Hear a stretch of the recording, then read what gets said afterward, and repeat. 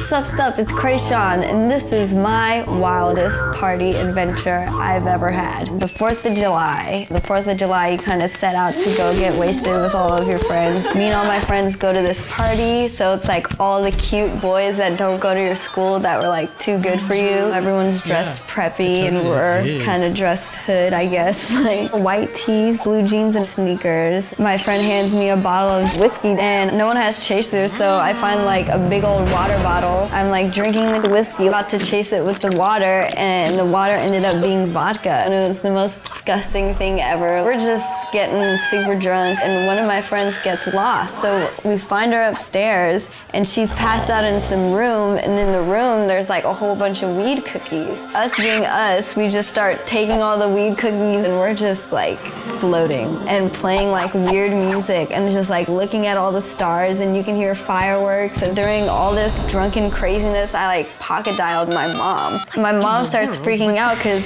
she thinks I've been kidnapped. So we go to the next party in this pickup truck. We heard these rumors of there being 100 blunts. It ends up being at a frat house. There's a tray with 100 blunts, and there's literally every type of 40 you can have. Me and my friends instantly start taking all these blunts and putting them behind our ears and in our pockets. We're trying to take as many blunts as we can. My mom is like going crazy, calling me over and over again. We all go to my friend's house, and we like passed out. And the next morning, I wake up super high to like 200 missed calls and texts from my mom and my grandpa, and they call the police as if I was kidnapped. So that was my craziest party.